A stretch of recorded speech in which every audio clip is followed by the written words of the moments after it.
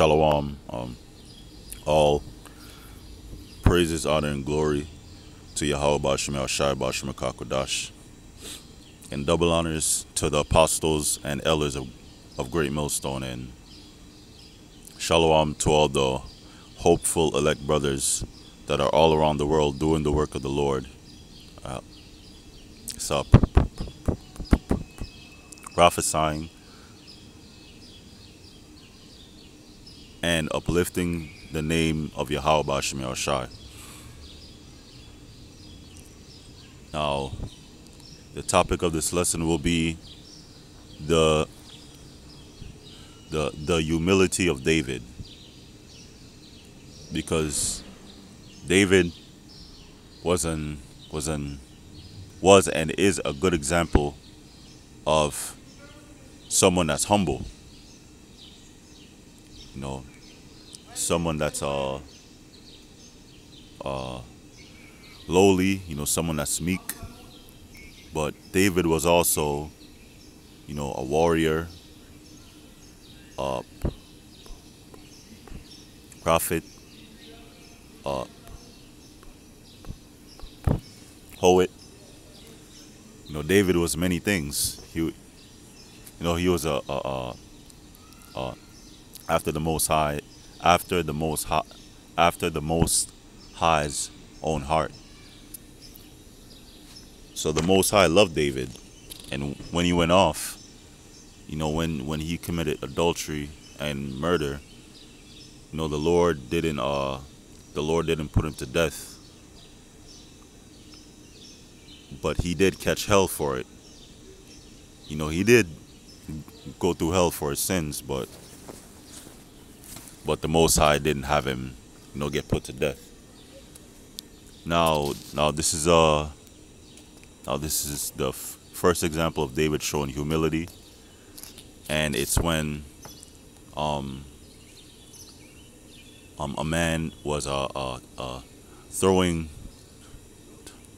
stones, you know, at him, but David was with his mighty men, and his mighty men, you know, one of them was about to take his head off, but David said no. You know, David showed humility, but at that time he was the king of Israel already. You know, he could have, you know, put the man to death on the spot, but he didn't. He was humble and he showed humility. Now this is 2 Samuel chapter 16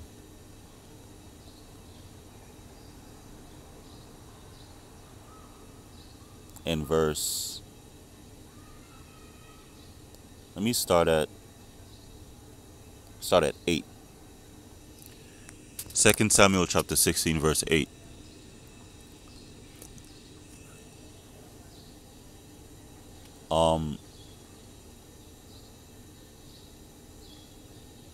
Let me start at verse 5, right? 2 Samuel chapter 16 verse 5. And when King David came to Bahurim, behold, thence came out a man of the family of the house of Saul, whose name was Shimei, the son of Gerah. He came forth and cursed still as he came, which means as he was going towards David, he was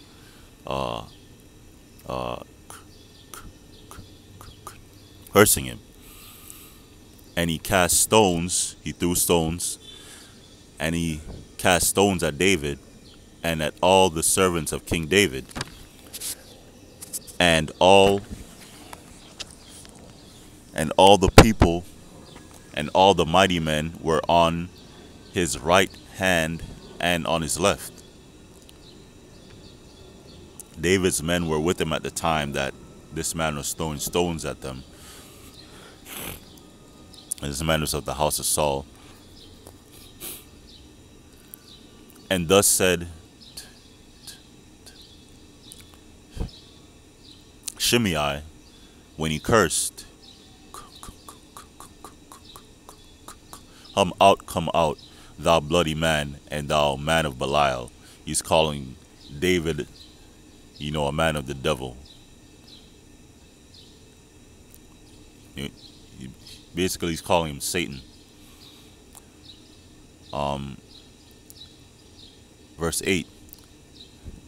The Lord hath returned upon thee all the blood of the house of Saul, in whose stead thou hast reigned.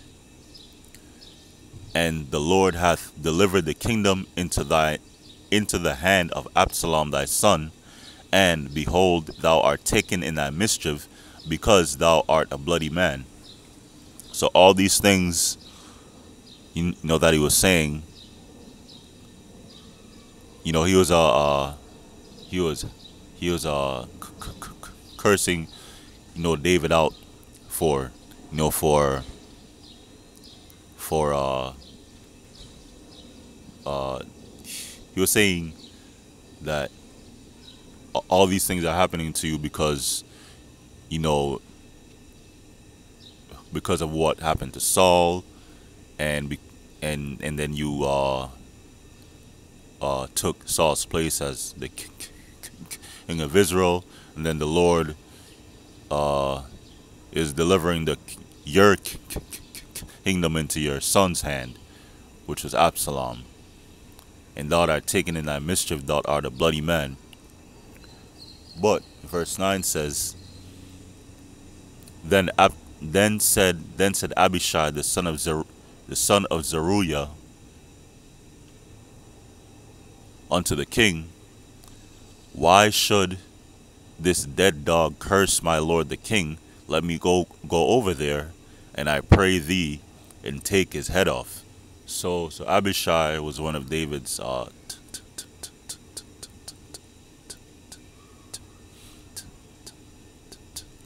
men, and he wasn't having it. He's like, I'm gonna go over there and take his head off. Why is he saying all this to you?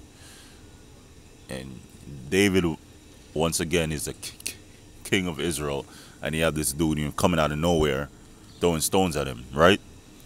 So I'm pretty sure Abishai was heated. He's like, let me do it. Verse 10, And the king said, What have I to do with you, ye sons of Zeruiah? So let him curse, because the Lord hath said unto him, curse David. Who shall then say,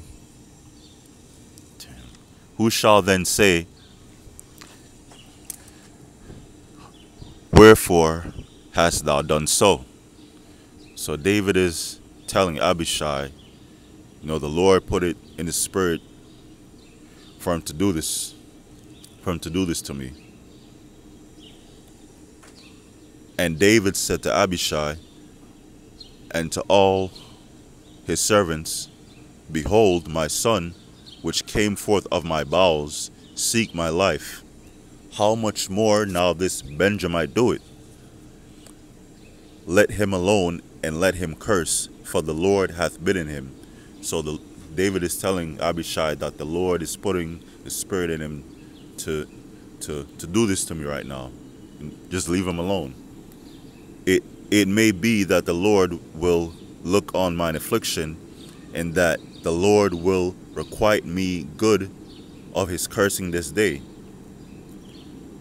So let him do it, because the Lord might, look at my affliction and requite me good of his cursing for this day. Maybe the Lord will look at what I'm going through and bless me, for the hell that I'm going through. And as David and his men went by the way, Shimei went along the hillside over against him, and cursed as he went, and threw stones at him and cast dust. So he didn't stop. So he just kept on going right as they were walking along. And the king and all the people that were with him came weary and refreshed themselves there.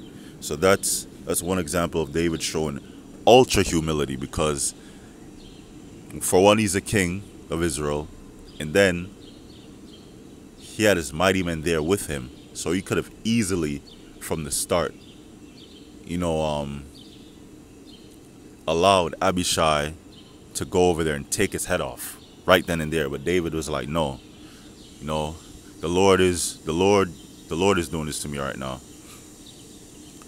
So that's David being humble, like super humble, right?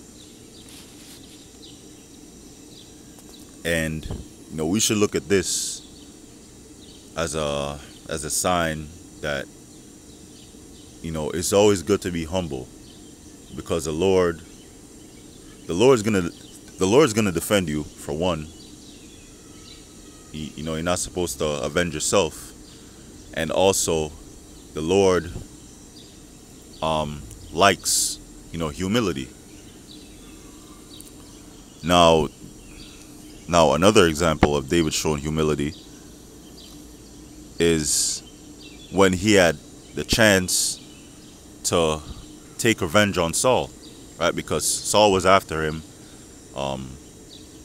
You know, Saul got jealous of David, and then all those demons and evil spirits came upon Saul, and he tried to kill David multiple times. But David got out of those situations alive, because the Most High was dealing with David. And this is 1 Samuel chapter 24 and verse 5. And it came to pass afterward that David's heart smote him, because he had cut off Saul's skirt. So Saul went to the cave, you know, was looking for David, and then him and his men fell asleep. But David had the chance to get revenge right there, him and his men. And David showed that by cutting off a piece of his garment, of Saul's garment, right? And he said unto his men, the Lord forbid that I should do this thing unto my master, Satan, unto my master, the Lord's anointed, to stretch forth mine hand against him, seeing he is the anointed of the Lord. So David still had a respect and love for Saul, even though he was trying to kill him for no reason, because David defended Saul and defended Israel against the Philistines, and he won many wars against other nations, you know, and Saul was there witnessing all of it. But Saul had evil spirits on him because he disobeyed the Lord. So David took his spirit, so the Most High took his spirit from Saul, because the kingdom was going to be transferred from Saul to David, right? So David stayed his servants with these words, and suffered them not to rise against Saul. But Saul rose up out of the cave and went on his way. So David told his servants, don't rise against Saul. Don't go up against him.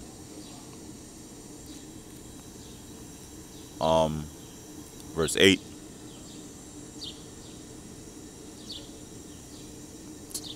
Let me go down to verse 10. Behold, this day thine eyes have seen how that the Lord hath delivered thee today into mine hand in the cave, and some bade me to kill thee. So some of the people, some of my servants that was with me, was telling me, yo, get him. But mine eye spared thee, and I said, I will not put forth mine hand against my Lord. So David still reverenced Saul. He still had love and respect for Saul, for he is the Lord's anointed. because uh, Samuel uh, Samuel anointed Saul to be king, right? But the real king, the true king of Israel was King David. Moreover, my father, see, yeah, see the skirt of thy robe in my hand, for in that I cut off the skirt of thy robe and kill thee not. So I didn't kill you. I just cut off a piece of your garment, but I could have killed you. Know thou and see that there is neither evil nor transgression in mine hand. So there is neither evil nor sin in my hand. I didn't murder. I didn't kill you, even though you're after me, even though you're trying to kill me. And I have not sinned against thee, yet thou huntest my soul to take it. So I'm running away from you, and the Lord delivered you into mine hand, and I could have got revenge, but I didn't. But yet you're still hunting me. You're still after me. The Lord judge between me and thee, and the Lord avenge me of thee. But mine hand shall not be upon thee. So the Lord is going to judge the situation. The Most High is going to judge you for hunting me and trying to kill me. But I'm not going to sin. I'm not going to sin and take your life. So that's another example of David showing ultra humility. Like super ultra humility, right?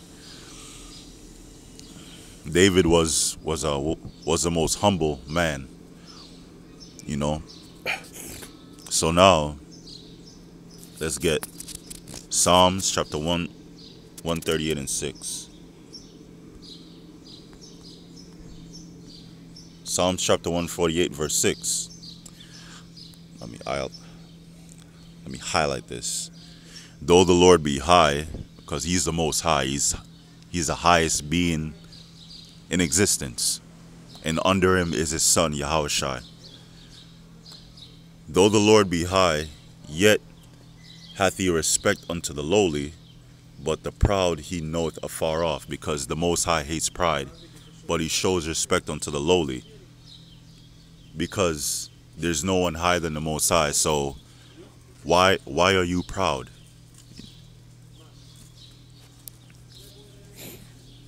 Right? So the Most High has respect unto the lowly and unto the meek.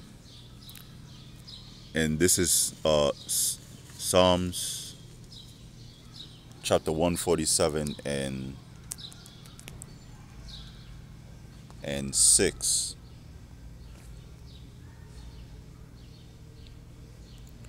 Psalm chapter 147 and verse 6.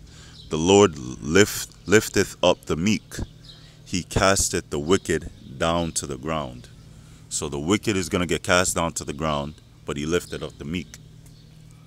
Now let's go into that word meek, right? The word meek, Anya, is poor, humble, afflicted. Meek,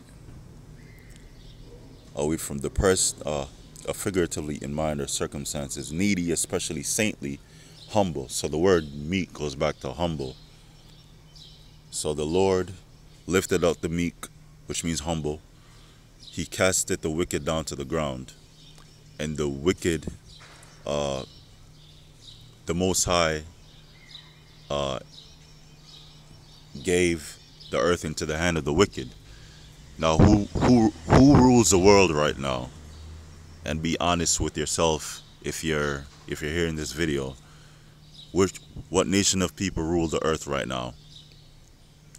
And is ruling the earth, in complete wickedness. That's the so-called white man, which is a nation of Edom, starting with the banking families, right? He is the wicked, and the nation of Israel, you so-called Negroes, Latinos, and Native Americans, you are the meek, you are the righteous. But Yahushua, our Lord, when he comes back, will only deliver the elect, and 2/3 of our people will be destroyed. This is Psalms chapter 37 and 11. Psalms chapter 37 and 11, right? But the meek shall inherit the earth, and shall delight themselves in the abundance of peace. The meek, which is the nation of Israel, which the elect will be delivered, right? 2/3 will be destroyed. The meek will inherit the earth and shall delight themselves in the abundance of peace, because Yahweh Shai, one of his titles, is a Prince of Peace. He brought peace between Israel and the Most High. And also when he comes back and destroys the nations, starting with the so-called white man, the Edomites, out of rulership, once he takes them out of power and puts all the other nations in captivity, there'll be peace on earth forever. Like, there's not going to be any more wars, anymore, none of that. No more world wars, no more of nothing. There's going to be complete peace on earth, you know, in his reign. And Yahweh Shai is going to reign forever. There's not going to be this Edomite coming up and revolting against Yahweh Shai or Israel. No, there's not going to be any of that. There's not going to be no Moabites doing none of that. It's just going to be the nation of Israel on top, peace forever, and the nations in captivity, right? The Moabites, Ammonites, Edomites, Ishmaelites, so-called white man, Chinese, Japanese, so-called Arabs, the Hamites, the Africans, they're all going into captivity, right?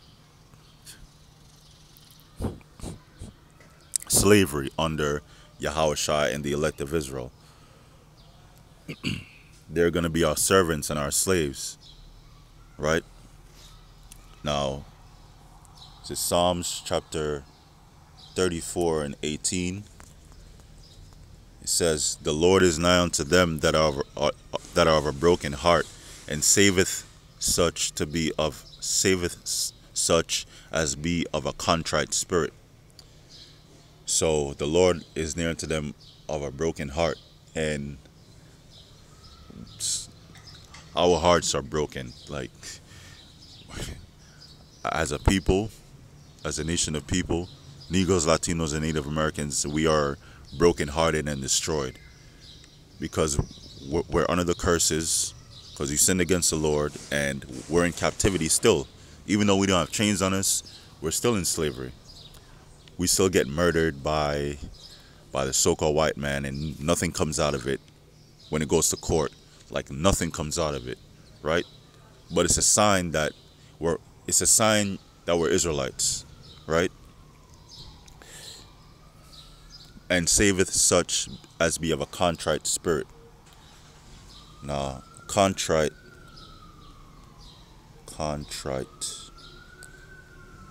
dust,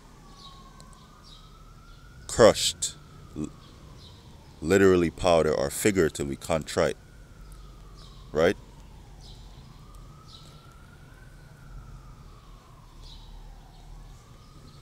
To be crushed, to be contrite, to crumble, transit to bruise, literally, physically, destroy, humble, oppress. So we are oppressed, right? We're the oppressed people. We're the poor. We're low. We're the lowest of people on earth right now. You know, everyone's racist against us. Everybody hates us. But they love to worship us at the same time, because we're the children of the Most High. So they hate us and they love us at the same time, right? Weird. Now, this is Psalms chapter 51, and Psalms chapter 51 and verse, let's see, 10.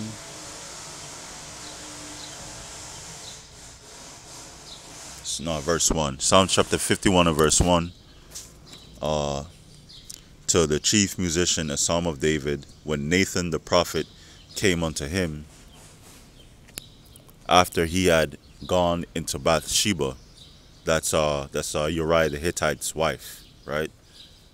That David got assassinated. David got murdered.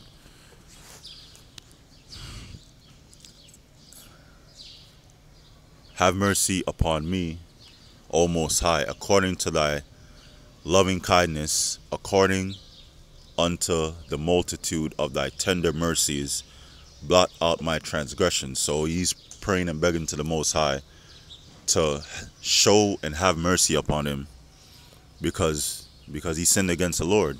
You know, he committed murder and adultery, right? And those are two major sins, and you're supposed to be put to death for either of those. So he's praying to the Most High, have mercy upon me and blot out my transgressions, blot out my sins. Verse 10, create in me a clean heart, O Most High, and renew a right spirit within me. So clean my heart, which is mind, and renew my spirit, renew a right spirit in me. You know, purge this filth from my spirit, you know, so that I might be right again. You know, renew my mind, Lord, please. You know, cast me not away from thy presence, and take not thy Holy Spirit from me. So this is a very important scripture for brothers in the truth, because anything could happen, because we don't know if we're part of the elect. So this is a very important scripture that's taught unto us by our apostles and elders, to always remember, cast me not away from thy presence. Lord, don't take me away out of your sight. Don't take me away out of your presence. Don't take the truth away from me, and take not thy Holy Spirit from me. Don't take the understanding, and don't take the knowledge and understanding of the scriptures and the wisdom that I've gained from you putting me through all this experience and the truth from me. Please. Baba Kasha is how I say please in the ancient Hebrew. Baba Kasha, right? Cast me not away from thy presence, and take not thy Holy Spirit from me. Hello. Restore unto me the joy of thy salvation, and uphold me with thy free spirit. And you know, that's the end of the lesson. Wait, one more verse. Then will I teach transgressors, which is sinners, thy ways, and sinners shall be converted unto thee. So after the Lord grants mercy and forgives me of my sin, then I will go and teach others. And that's how brothers in the truth are, because the Lord showed them mercy and took them out of the world, and now they're in the truth, and now they're teaching others to repent. Hey, I was in the world, I was going off, I was sinning, but you gotta repent, because the Lord is coming back, and this place is going to be destroyed. That's the end of the lesson. All praises, honor, and glory to Yahweh Shem Shai Bashim Kakodash. Double honors to the apostles and elders of Great Millstone. Shalom.